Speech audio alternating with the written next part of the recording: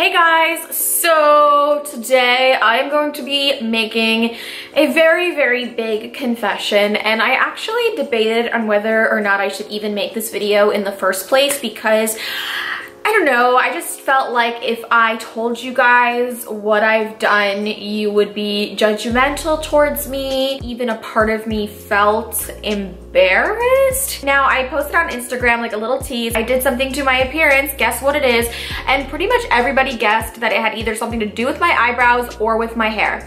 Now, the people that guessed eyebrows, you were the closest, but nobody guessed what I actually did to my face. So I'm gonna give you guys a few little hints, and then if you think you can guess, just leave the comment down below and you will find out very shortly if you were indeed correct. Let's do this.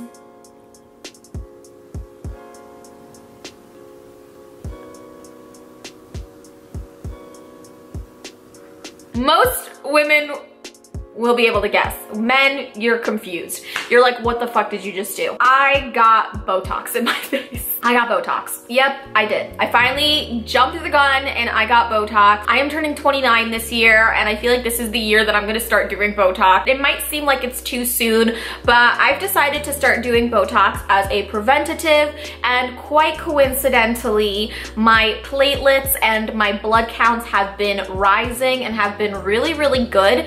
And I went to the cancer center a few weeks ago and sat down with one of my nurses, and I asked her, can I get Botox? And she looked at me like, yeah, sure, but this is coming kind of out of nowhere. I think she was expecting me to ask a more medical question. I think she was expecting me to ask something about my dosage or some kind of symptoms or side effects I was having. But no, I just wanted to know if I could put Botox in my face. And she was really cool about it. She said, yeah, let me just double check with your doctor, but your numbers seem to be good enough that you can handle any kind of injection. So I was really stoked about that. So I made an appointment with Dr. Beth Collins in Guilford, who is the same plastic surgeon who did my tumescent liposuction about 3 years ago. And she is just the best. Like, I will not go to anybody other than her. She's just a really honest, upfront surgeon. So I went in for a consultation for the Botox, and you know, it wasn't like necessary, it wasn't dire, but yeah, I was beginning to have a faint line on my forehead from scrunching my eyebrows. I was beginning to get some creasing right here, and I didn't have any crow's feet, but I am very squinty because I have very light colored eyes. I am so sensitive to the light, so I would constantly be squinting. And I also have a very dramatic heavy brow, which over time, and this has happened to women in my family, the brow does tend to droop a little bit, making my eyes look even more squinty. So she said, yeah, let's do the Botox. We don't have to do too much. We only did 2 syringes, and it was so easy. It literally took like 2 minutes, and she put the Botox into my forehead, on the side right here, and a little bit here in the middle. They say that the results take anywhere between 2 to 5 days to a couple weeks, but I honestly saw results almost instantly. Like, as soon as I got in the car and I was driving home, I could see that the Botox was beginning to work. I no longer could scrunch my forehead. Like, if I try to raise my eyebrows too much, like, look what happens. I literally can't do it. No scrunching. Very minimal. I can't really move my face, okay. And yeah, it felt a little bit weird at first because I was like, oh my gosh, I can't move my face. But also I really like the sensation because I feel like this has taken my resting bitch face to the next level. Just kidding. I just feel like more relaxed in the face. My face muscles were very tense before, and I think that also attributed to some tension headaches and even migraines that I was having. And now my face is just so much more relaxed. my brows seem to sit up a little bit higher, exposing more of my brow bone as well as my actual eyelid, which is really, really nice. I just feel so much more awake and open.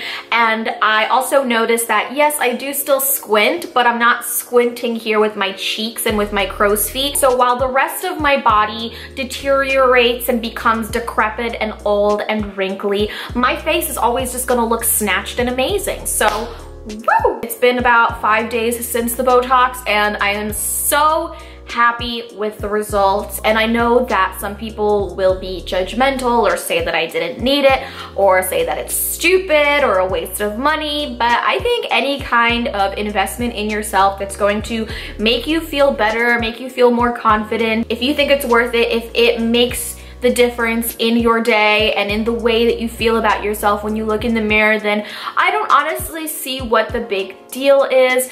The only thing I will say, it can be pricey, but I'm not going to need it for another 3 to 4 months. So I am just going to maintain it from this point on. I think it's a very, very good thing that I posted videos and photos on my Instagram asking you guys if you noticed something different, and none of you guessed. I think that if all of you guessed, like, oh yeah, you've definitely had Botox, then I think it would have been not so great. But the fact that nobody noticed and the change is just so subtle and is something that only really I notice, that's very good. And also just is a testament to Dr. Beth Collins and just how good she is. So yeah, I confess, I had Botox and I really like it. And if you guys don't like it, I guess you can let me know in the comments. There's no way of stopping you. So let me know what you think. What are your opinions on Botox and cosmetic surgery? And if you're in the tri-state area and you're looking to get anything done, I would highly suggest going to Dr. Beth Collins.